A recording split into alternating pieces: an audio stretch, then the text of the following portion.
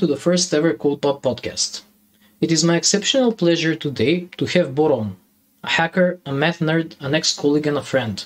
He is also an author of 3 books and a functional programming aficionado.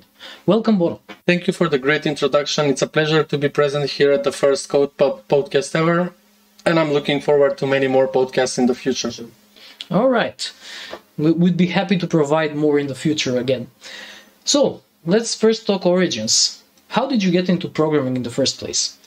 Yes, so I think it starts usually as most of us, probably. I don't want to generalize a lot, but I would say for me, it started with video games as usual. So there were 2 main drivers in my life, which kind of led me to where I am right now. I want to believe that those 2 are the most important. The one driver is me having access to a computer thanks to my dad, which was also, and is still also working with computers to this day.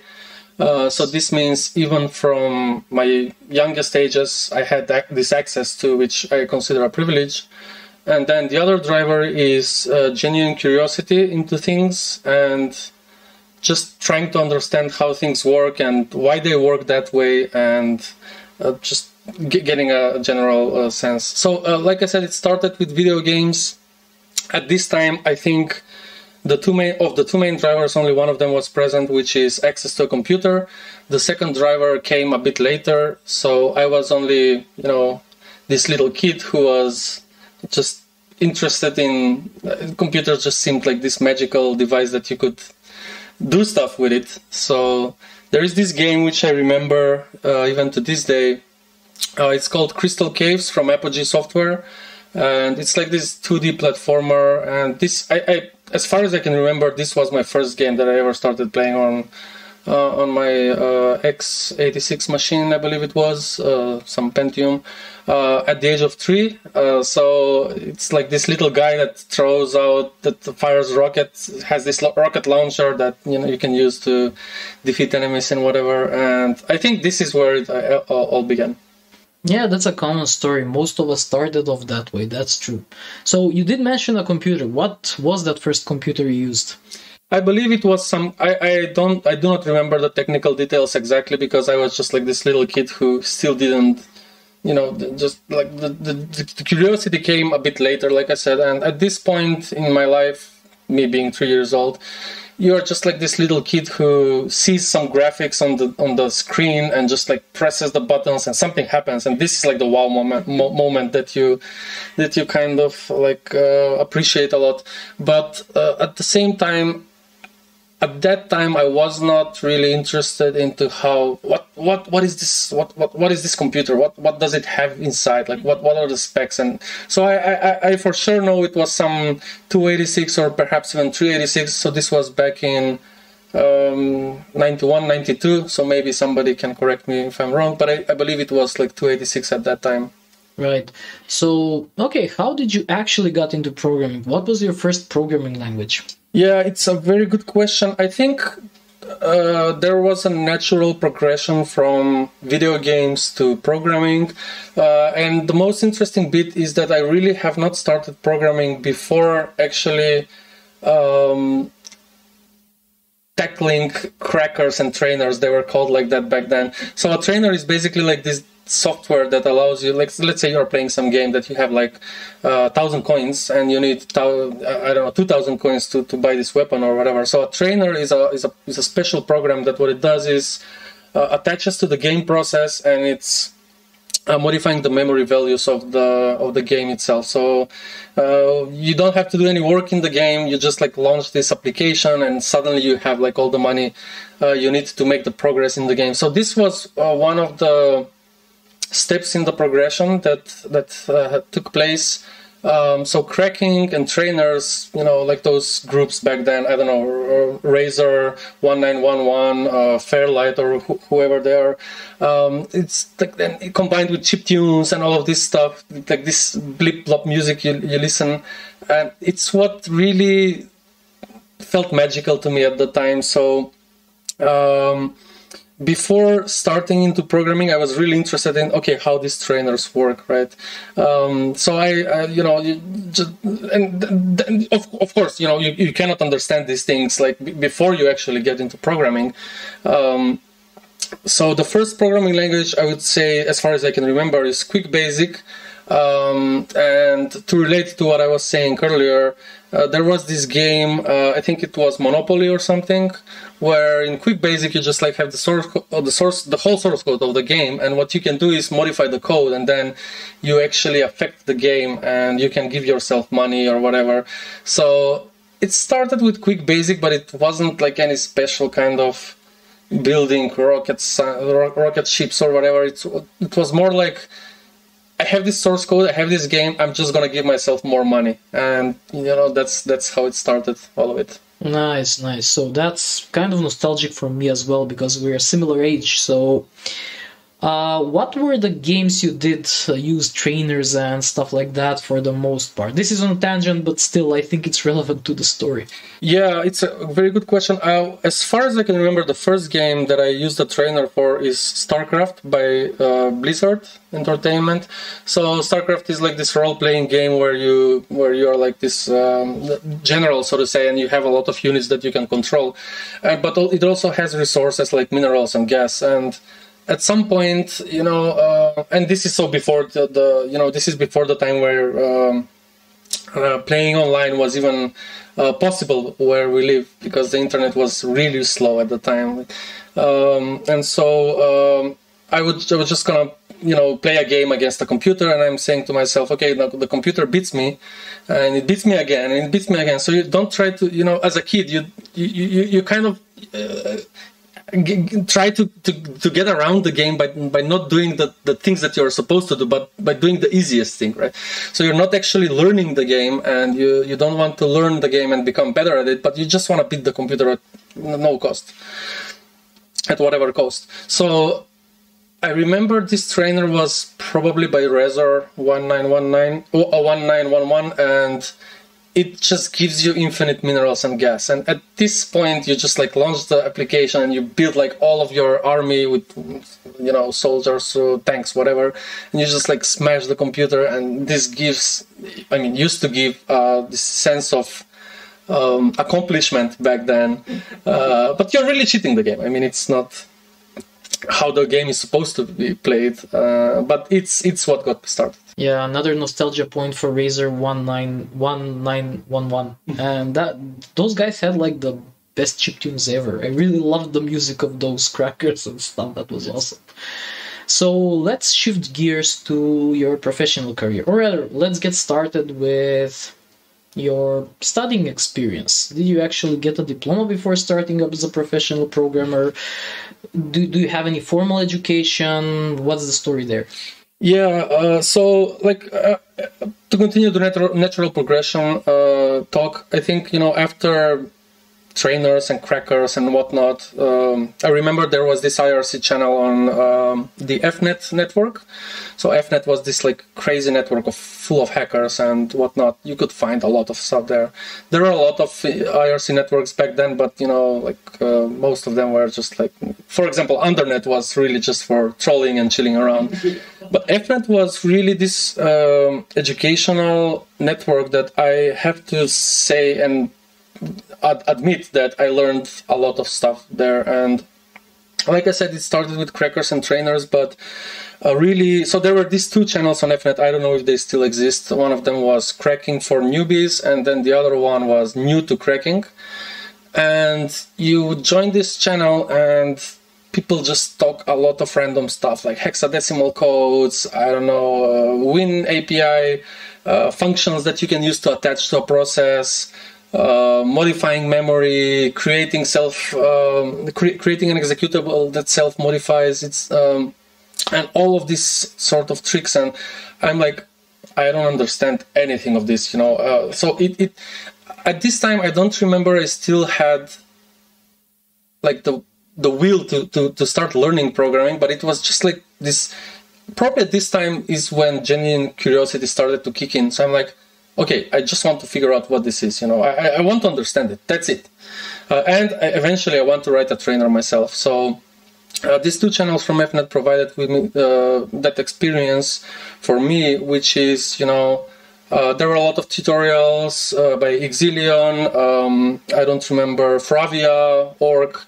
There are a lot of famous names that I have completely forgotten most of them by now. But I'm getting to your question, which is, so right, when this happens, I'm 13 or 14 years old, right? And in basic school and in high school, the educational system here was, you write this basic program, which is really, you just read the book and you just write the same contents as it is in the book in the computer, and then something draws.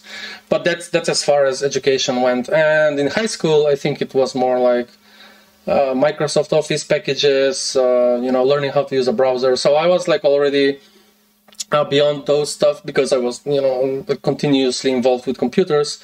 So I want to attribute the first starting experience to the FNet network, which is learning how to crack and write trainers.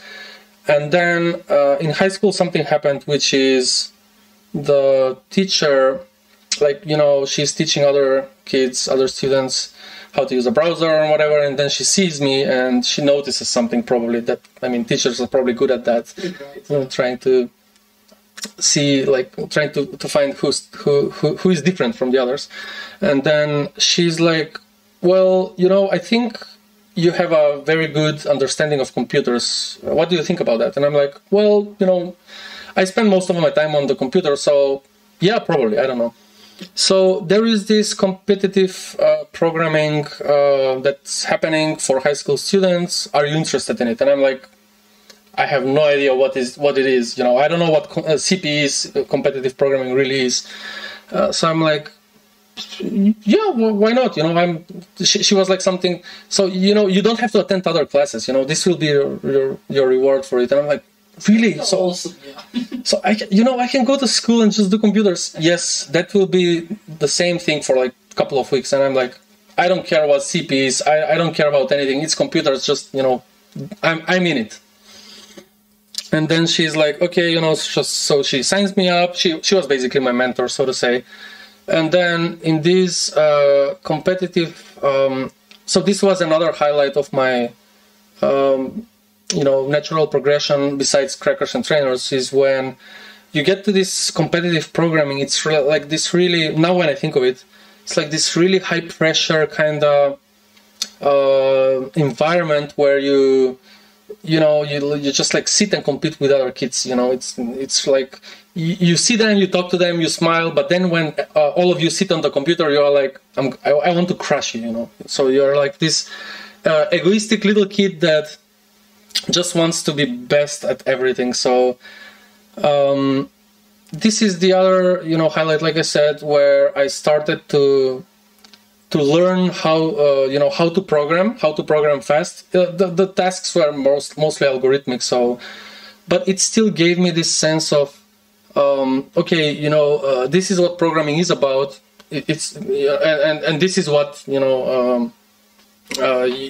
will be doing for the rest of your life. And I'm like, well, it's high pressure, but I really enjoyed this. I won several prizes, but regardless of that, it's just that I want to continue doing this. And and then I actually started. So this is high school, right? And then after high school, I started working professionally. This is in 2010 for a company here, which at this time I don't have a university degree or whatever. It's just Boro with his high school diplomas from the competitive programming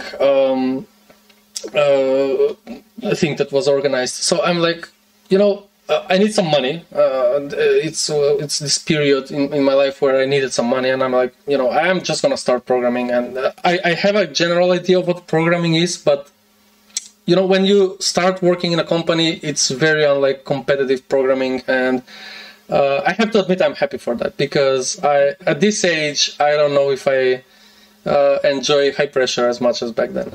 Yeah, like competitive programming and professional programming are like entirely different sports. I can like easily agree to that. Yeah, and I forgot to also mention one important thing about all of this progression is I'm leaning towards, you know, your initial question is most of my stuff is things that I have learned, you know, self learning.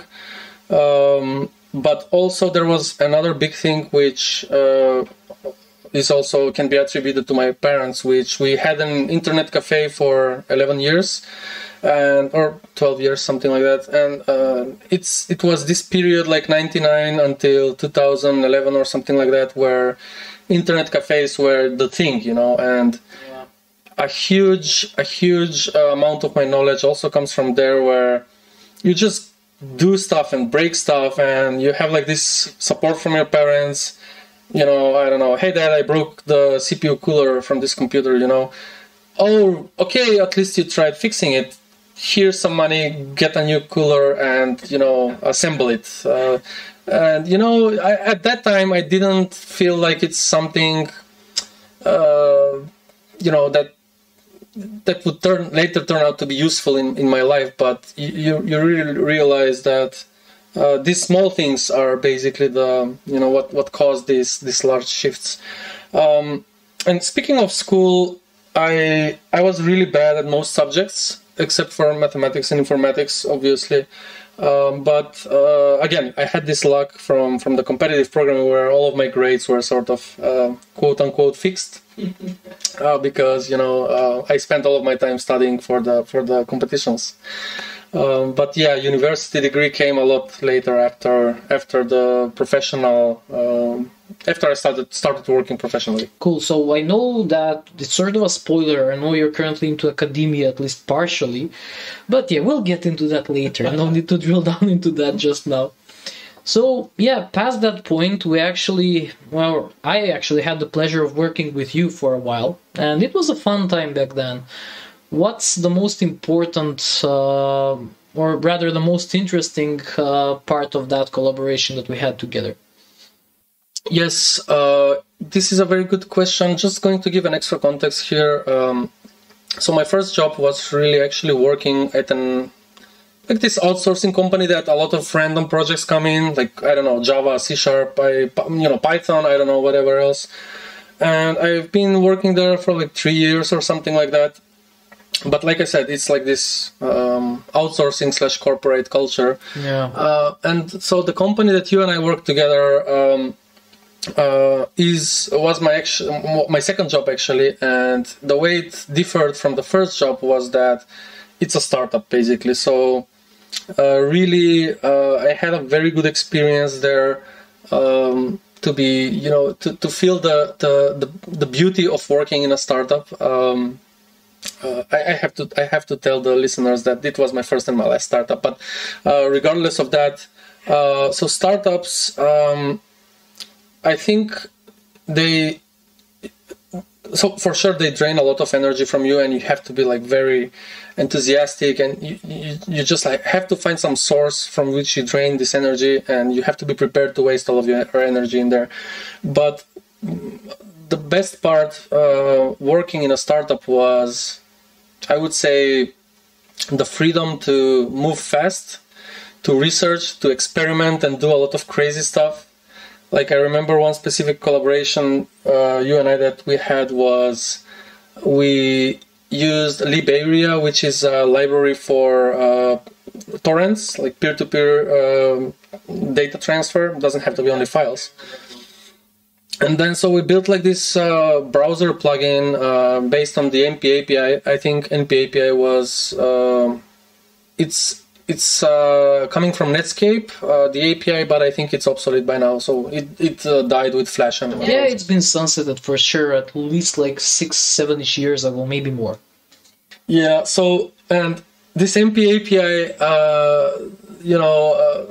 you and I are just like sitting in this pub drinking some beer, and I remember, you mentioning, hey, we can speed up the NP API video player that you're building together with another coworker by integrating libarea into it and trying to distribute the data that is transferred for the video and audio to, between different kind of viewers.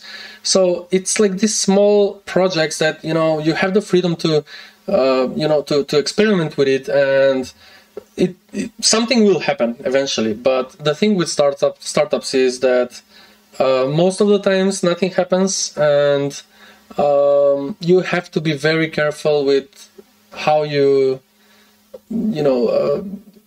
waste your energy there, and make sure that, especially, I don't want to say pay attention to your mental health, because I was very young at that time, but if I were to work in a startup at this age, I'm 34 now, it would be very different for me, definitely.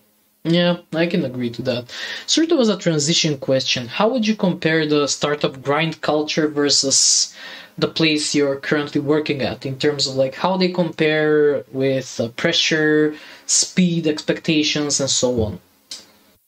Yes, it's a great question. So it's, so I'm working for Automattic right now. I've been there for 6 years. It's basically the company behind WordPress, but there are also several other products like WooCommerce, Tumblr, WordAds, Jetpack. So all of those things. And the interesting thing about Automattic is, so I joined there 6 years ago when it was, I think I was like employee number 500 something. And right now, taking, all the people that have left, all the new people that have joined, it's around 2,000 people right now. So it definitely grew a lot in these past 6 years. It's interesting. It's a good question, because Automattic itself considers itself as a startup, which is funny. I would not call it a corporation, but also I would not call it an early startup as well. I would say somewhere in between in that, right? So you still have the freedom to like introduce new processes and do changes and make impact. You have this option, but at the same time, and there is chaos, of course, but at the same time, you're not strictly controlled or strictly bound by these processes, which most corporations tend to, get like themselves stuck. So me working in a corporation, what I found out is that most of the processes that are there are just there for the sake of a process, and it's just like making things complex. So, and in startups, most of the times you don't even have processes. So, right, Automattic is somewhere in between. I like to think that everybody can make a change to the process as long as it makes sense, as long as it's debated, and as long as it can be, justified, the decision. And at the same time, it's the chaos. We try to bring some control to the chaos, but it's not like it's unlike a startup, and it's unlike a corporation. I hope that answers the question. Yeah, it paints an interesting picture for sure. Now I'm going to switch gears to your current job description. And you're not actually doing much programming these days, are you? I mean, professionally. Yes, yeah, it's, when you start asking questions like that, it's like very hard to give like precise answer, because now we have to define what programming means. And I agree with you, the definition of programming for me has quite changed in the past period. For what's happened is, so like I said, 6 years at Automattic, the first 4 years were mostly product work, doing some research, working on a product, doing bug fixes, security fixes, whatever. Customers give you, user stories, you address those, you make customers happy. And so something happened 2 years ago where Automattic has this culture of like role switches. And I'm like, I get pinged by this random person that says, hey, we have like this role that you might be interested in. Maybe not, but we just want to let you know that it's a thing. It's basically for you to help us on the hiring part of hiring engineers. Right? So I'm like, wait, hiring engineers, what does that mean? Oh, you people who apply at Automattic, you will talk to them, you will work with them, you will evaluate them. And I'm like, so this is going to take 3 months. It's like they call it rotation internally. So 3 months, and I'm like, but wait, I don't know any of these things. I'm interested in it, but I don't know any of that, any of the things you mentioned. And the person was like, well, that's the point of the rotation, is for us to teach you. Nice. And, I'm like, oh, this is getting better for sure. And so 3 months, I'm in, so I do my, I hand off all the stuff that I'm working on, documentation, API, finishing all the remaining work. And then, I'm like, okay, I'm just going to need like a week or two, and then I can start. 3 months, and then I'm back into my previous team. Sure, sounds like a good idea. And then what happens is the first 3 months is where you actually, we have like this. So like I said, we have like these processes internally that are not strictly defined, but they have like their own freedom, in which, so there was this process of shadowing, and most of the stuff in the first 3 months was me mostly learning stuff. So it's not like I really evaluated any candidate or interviewed or whatever, but it was mostly me being there, shadowing and seeing what the other person does. And, it's like this basically learn by doing, or learn by watching, and you repeat, like what monkeys do, for example. And so I'm like, 3 months go by, and I'm like, oh, it's a lot of stuff I have absorbed. And what I do next is I just write like this reflection post. We have like this internal blog posting mechanism at Automattic, which depending on we have a lot of P2s where one P2 might be related to marketing research, another to code research, whatever. So we have a P2 for hiring, and then I'm writing like this reflection post. And as I'm writing it, I figure that wait, so I learned all of this stuff as to what it means to evaluate a candidate. For example, asking questions, asking the right questions. That was my biggest gain, I would say. And then if you ask this question, what response do you expect, and what information do you give with the very own question that you are asking? That's one example. Another example is evaluating their, the candidates' research qualities or communication qualities. What does it mean to even communicate? And, it starts a bit getting into this like philosophy around, programming, and like what you said, do less programming, but do more of the stuff that is about programming. So, right, you just like take a step back, and you go on this meta level that you say, okay, I'm not gonna do programming, but I'm gonna do stuff about programming. And so I'm like 3 months in the rotation. I did nothing productive here besides me learning. I want to stay more. I want to actually apply the stuff that I learned, right? So you it's like you buy a shovel, and then somebody teaches you how to use it, and then you're like, okay, I'm selling this shovel. I know how to use it, and that's it. But you really want to build a house, right? We decided internally that I should extend my rotation to another 6 months, and at this time is where you actually get to apply all the quote-unquote theoretical part that you learn, and practice is practice makes perfect. And this is where I realized, wait, I don't really want to go back to programming. I want to stay here, and I want to be doing this. This is actually a really good driver for me. I'm learning a lot of new stuff. I'm working with people, working with random people, seeing random solutions, trying to understand why people arrived with that solution, what were they thinking when they wrote all of this code, how could have they done it differently. So all of these things kind of like, it starts getting closer and closer to philosophy. And to this day, we decided to stop the rotation and do like the full role switch. And yes, I'm now part of the developer experience at Automattic. We're still working with hiring, but also other stuff like tweaking internal processes, working on tooling, developer mentorship. Just started doing that a few weeks ago. So yeah, I'm definitely still excited about the position, and I'm still learning, and it's happy to be there. Glad to hear that, and that's an awesome transition to my next question, actually. Currently, DevEx and DevRel and all of the dev star professions are sort of a hot topic. To you, what does DevEx mean? How would you describe it? In like layman's terms, let's say. Yes,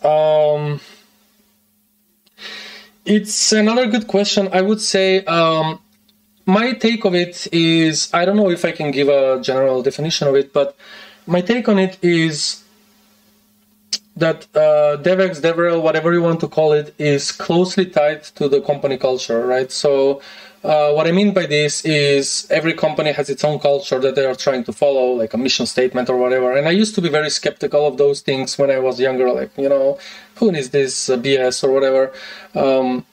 But there is a lot of value in that, which once you define this, it will dictate most of the parts that will be happening in your company, right? So for example, Automattic has this creed, which it's a long creed, but one of the parts is communication is oxygen. So it really means that, Automattic, given it's a remote and distributed company, with people working from all across the globe, and our main tools are Slack and GitHub and Zoom. So if you cannot communicate, not much can happen. So back to the question, I think DevEx and how it relates actually to hiring, for example. At Automattic, we pay a lot of attention to how people communicate, and we also set the expectations and give them context around how we do it at Automattic. Obviously, you cannot force a person to communicate this way or do that way or do this the other way, but we give them information as for this is how things work at Automattic.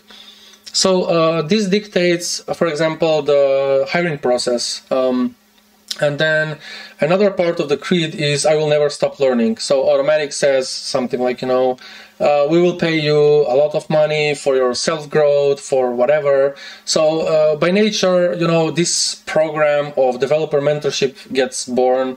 And then it's really driven by the culture, right? So I will never stop learning is basically the developer mentorship, which is still under the umbrella of DevEx.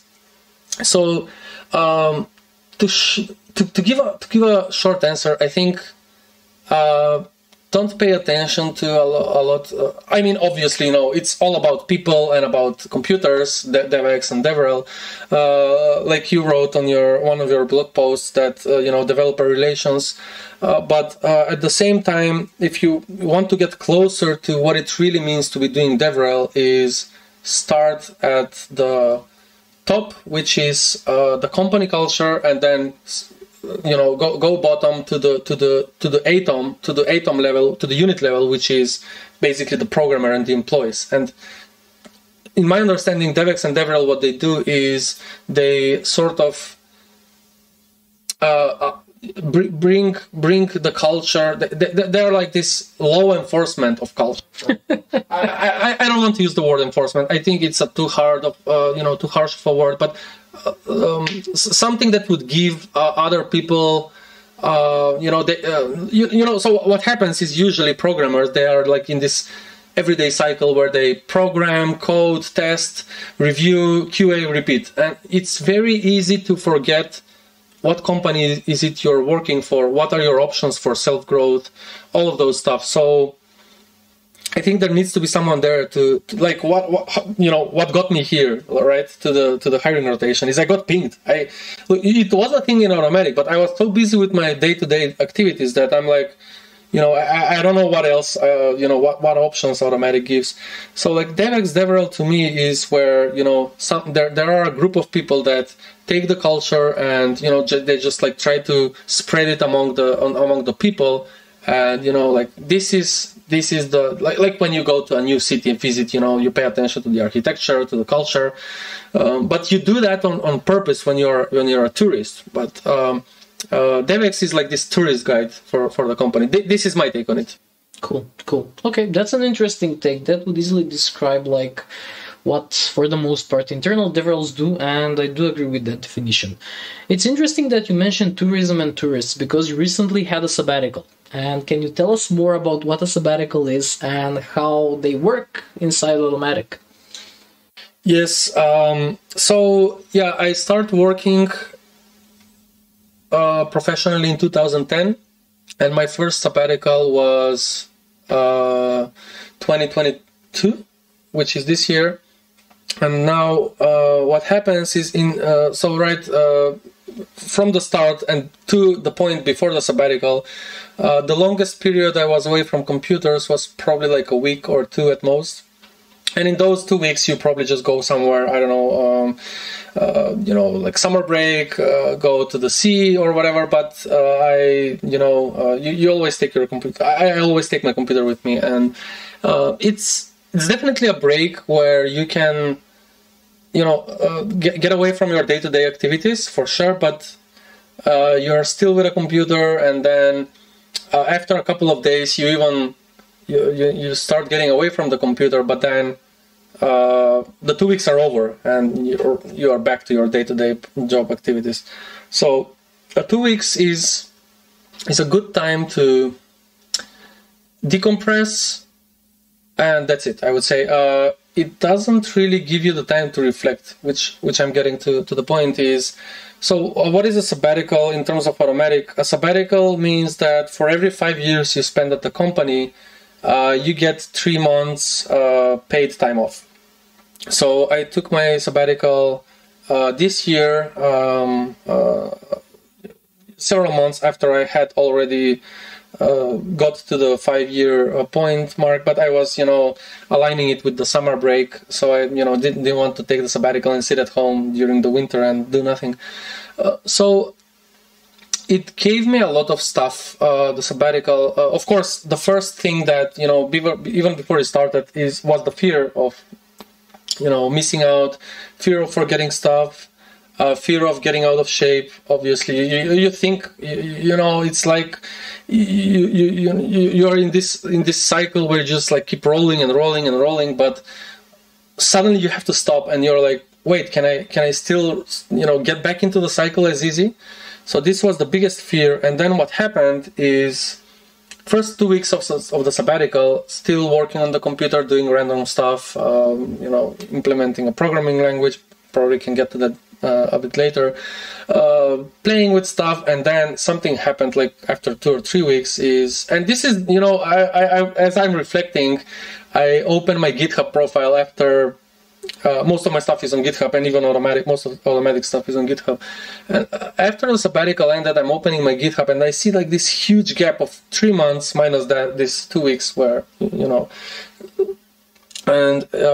but it gives you this opportunity to step back and think, which is, I think, very valuable lesson for me. And it's actually what gotten me to start reading more about philosophy. I'm reading my 3rd philosophy book this year right now, which is a direct consequence of the sabbatical.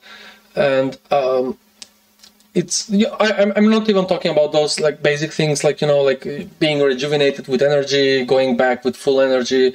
I think those are like the usual stuff. But for me, what happened is the reflection moment and thinking about things and just like trying to understand what I did, where I am right now, going out, spending more time drinking beers with you and other friends, philosophizing on a lot of different topics, on a lot of different stuff, getting deeper into philosophy, as I said, try to understand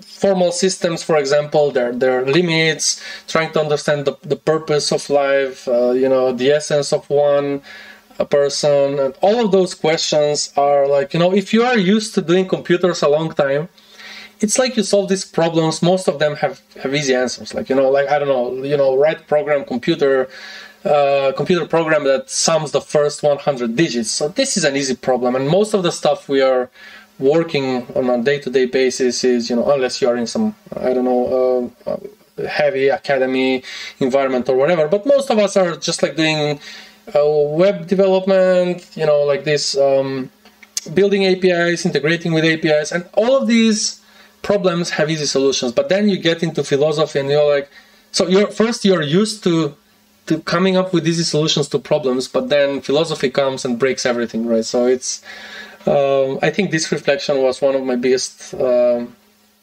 take from the sabbatical. And obviously, spent a little time traveling around France and Greece and other countries with my family. Spending more time with family, definitely, it's definitely valuable for me, and this is my sort of my source of energy. I want to call it like that. Cool, good to know. So you mentioned programming languages and that you actually authored one, and for a fact I know that that's probably one of your current favorite topics to talk about. So would you like to tell us a bit more about it? Yes, so I think this goes back to the genuine interest that I mentioned earlier, and sort of what happened after this genuine interest in high school is I started getting more and more interested into mathematics and how it relates to computers.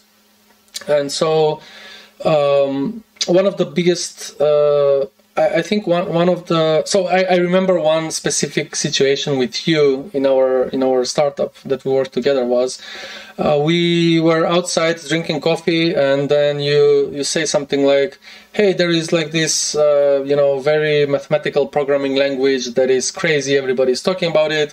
And at this time I already have the interest for mathematics, so it's already like there. But stepping into Haskell, I think, it's 10 years already now at this point. So stepping into Haskell gave me this sort of connection between mathematics and programming, and sort of brought them closer together compared to, I don't know, Python or whatever. I mean, one can argue it's all about mathematics, but with Haskell, I really felt like it's there. So, lambda calculus, type systems, it sort of like naturally progressed from there. The first book, which is Dependent Types, Introduction to Dependent Types with Idris. Idris is very close to Haskell, but it has this support for dependent types, which is a more advanced typing mechanism. So this is, what started. And now to get to your question, I think this was the starting point where I actually am more interested into getting deeper into different programming languages and try to understand what are the trade-offs, advantages and disadvantages of each programming language. For example, Haskell versus Idris, I don't know, or Python versus Haskell, or dynamic type languages. I think it started back then, and then sort of got a little bit into Scheme, which is a dialect of Lisp, and it's just like all of these languages. You start after a while, after you learn, you play around with them basically as a hobby. That's how it was for me. You learn like there are like these very basic primitives that allows you to build like crazy stuff, really, like for example, Haskell is based on the type lambda calculus, which is a very simple formal system which allows you to kind of like build very complex solutions. And when you compare that to Python or C or C++, this doesn't seem to be like this core principles or core primitives that kind of drive the language. It's like this huge monster that has no start and no end, and you're like, I'm just doing stuff. I don't know. It works. I know it works. I have learned it by rote memory, sort of doing it mechanically. But with Haskell, I think I got to the point where this is how mathematics get related to programming. And it's sort of like, brought the bridges, two bridges together. And yes, so authoring a programming language came as like you play with a lot of different programming languages, and then obviously you just like take random stuff from each one of them, and then you just try to come up with something new and interesting, at least for myself. So the Budge is basically a pair of a programming language and a theorem prover. So it's basically two languages in one. So the programming language is very minimal in that it has the Fractran, for example, is another programming. This is where I got the idea from to using Budge. Fractran is a programming language that uses prime numbers to encode and decode registers, right? So, for example, 3 to the power of 1 and 5 to the power of 2. 3 is the first prime number, 5 is the second prime number. So 3 to the power of 1, 5 to the power of 2 says that register number 1 has value 1 and register number 2 has a value 2. So you learn this concept and you're like, wait, I can just take like a random huge number and encode a lot of different information in it. So for example, registers like there are in the processor, or like there are on the tape of a Turing machine. So Fractran was really BudgePL is very close to Fractran in that it has a much simpler syntax, and but Fractran was the driver for it. And then BudgeTP, which is the theorem prover, is sort of based on Prolog and another programming language called MetaMath. But it sort of takes something out of Prolog and takes something out of MetaMath, and it's like a different language in its own. Like Prolog, for example, has this notion of doing tree traversal and then backtrack. So it kind of does stuff for you magically, automatically. But BudgeTP, for example, doesn't have that. So you have to like sort of guide it, and it for it to prove any mathematical theorems. Right. That's cool. Since you mentioned like the experimental nature of what you're doing, I would like to also ask you about Kika and your membership and involvement in there. Yes, so Kika is really special to me because it's like this place where you meet with a lot of different people that sort of are hobbyists like yourself. And so my life, my computer life, don't want to say all of the life, but the computer life is sort of like divided into two main parts. The first part is your regular job and the things that you must do and have to do, and then the other part is like this sort of freedom to express, kind of like the artistic version, which is do whatever is interesting. Try to understand how the Linux kernel works, or try to understand the Win API or whatever library it is that is interesting, or try to write a driver for something like webcam, or try to implement your own sort of like file system like FAT32. Or so the artistic way is like my main second driver, which was of course the regular job is a driver as well, because you sort of like learn a lot of stuff there. But the artistic version also has a lot of values in that you sort of like play around, you have a lot of freedom, you sort of hack stuff a lot, and then usually nothing happens. It's not for money or anything like that, but in my experience it's very interesting because a lot of the stuff that I've hacked on early, somehow later in the future they turn out to be useful on the professional level. So there is like this connection, like, wait, I already know how to do this, but I learned it because it was interesting, so I'm just going to apply this at my regular job. So it's not all of the stuff, but most of them. So why Kika is special is because I think it follows this, and hacker spaces in general, the way I understand them is, just like gather, drink a lot of beers, hack around stuff. Something may happen, something may not happen. Don't know, doesn't matter. Just go and hack stuff and do it for the fun. There is no expectation of like shipping a product in a time, sort of like a timeline. There are no bounds. Basically, it's like I like to think as the art of programming or art of software engineering. Right. Well, barring the beer, it's about learning and exploration for learning and exploration's sake, and there's a huge value in that. I agree with that. Switching gears a bit back to something you said earlier. You've been published a couple of times so far, and you're also a writer, one could say, and you also happen to be active in academia. So what can you tell us about that?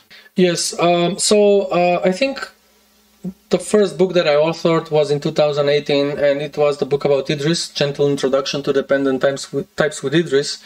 And it's a special book to me because it was my first book, and I put a lot of effort into it because it was self-published using the KDP platform from Amazon, Kindle Digital Publishing. And it's like this platform where you have a lot of freedom, but then, you know, at the same time, you don't want to just like publish anything, right?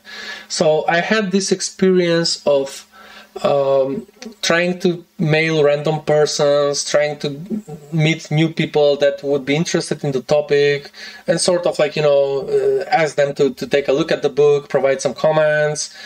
So one of the reviewers is actually, you know, Neil Mitchell, who is very active in the Haskell environment, the Haskell ecosystem environment. He's a Haskeller, and he's implemented a ton of stuff. I think he implemented Hackage, which is the Haskell package URL. But you know, you sort of meet like this person. He has the same interest with you, and he's interested in reading your work. So that was my most interesting thing. Then the other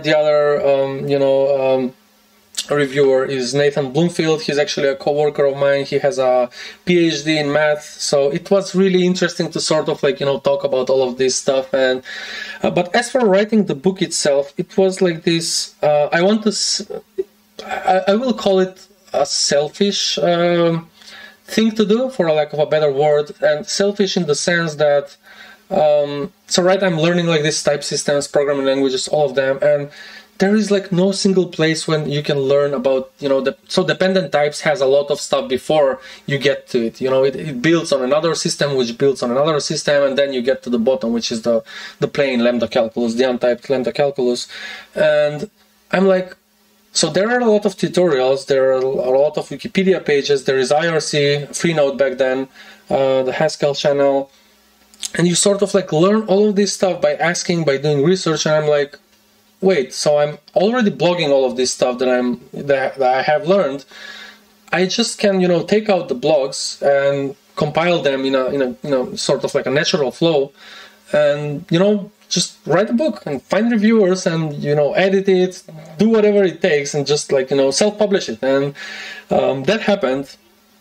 And I'm really happy about the first one, because even to this day I'm getting like, you know, crazy mails. Like, I know, for example, that it's used in one university in Indiana, I think it was.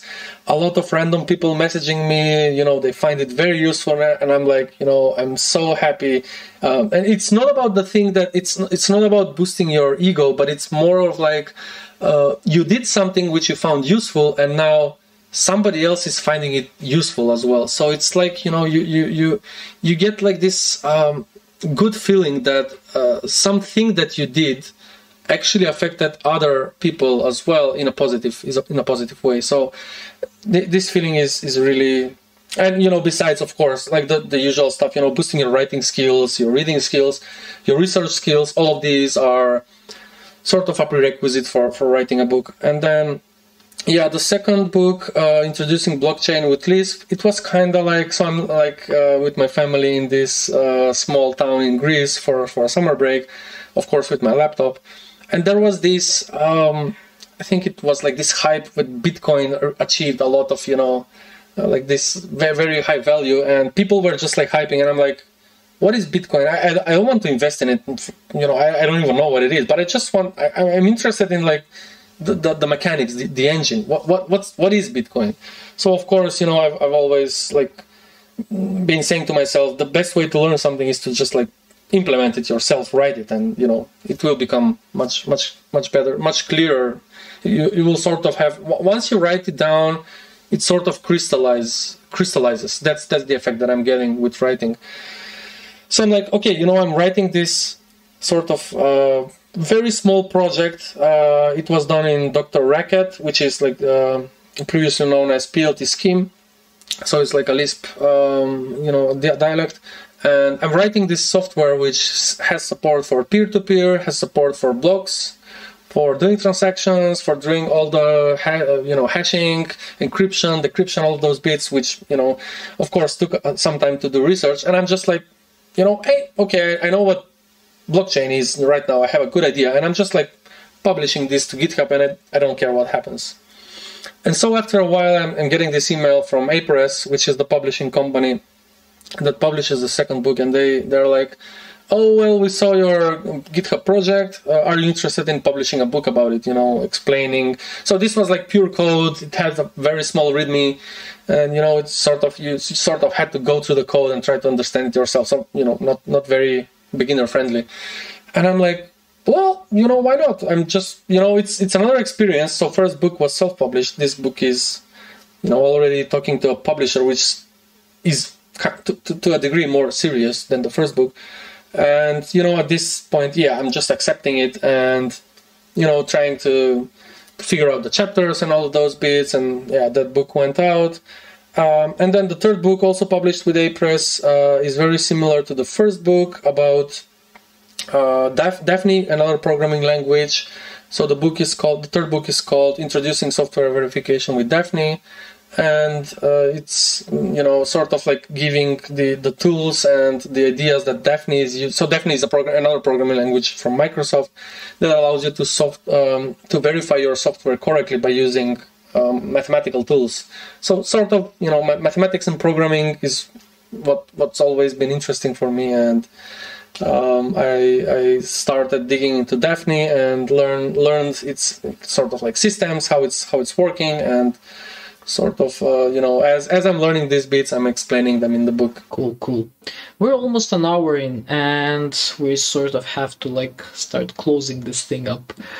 I wanted to ask, what are you currently working on? What are the things that excite you currently that you would like to share with our audience? And where can they follow you? Because you sound very interesting and you produce very interesting content in general. So if you would like to share with us all of that.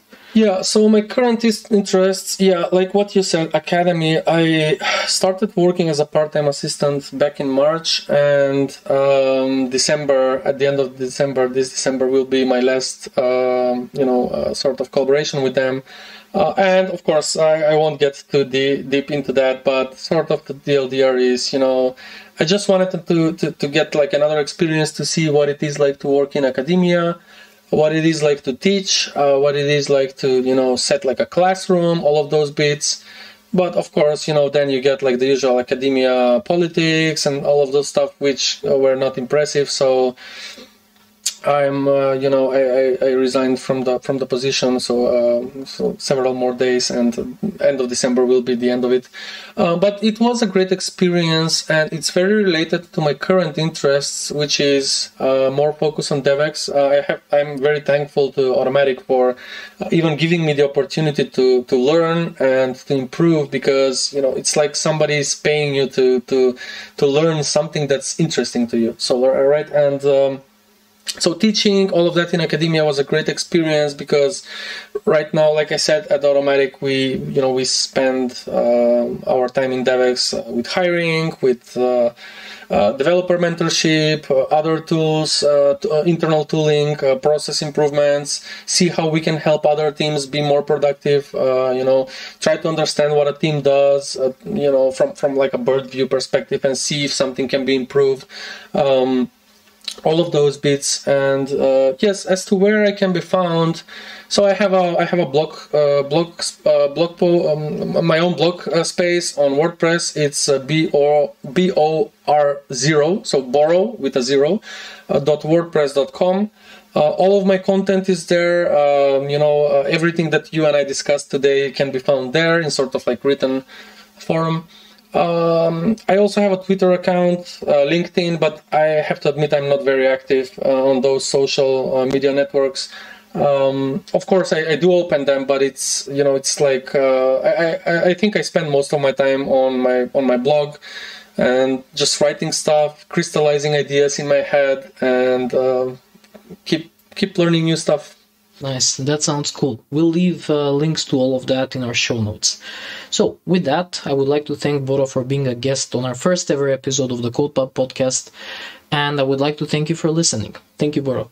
Thank you. It's been a pleasure attending here. And like I said in the beginning, really looking forward to many more podcast episodes. And hopefully we get to the point where we have a lot of new and interesting people to listen to, especially in this part of the world where it's not as popular in the other parts, I would say. So yeah, thank you very much. Peace out and see you next time.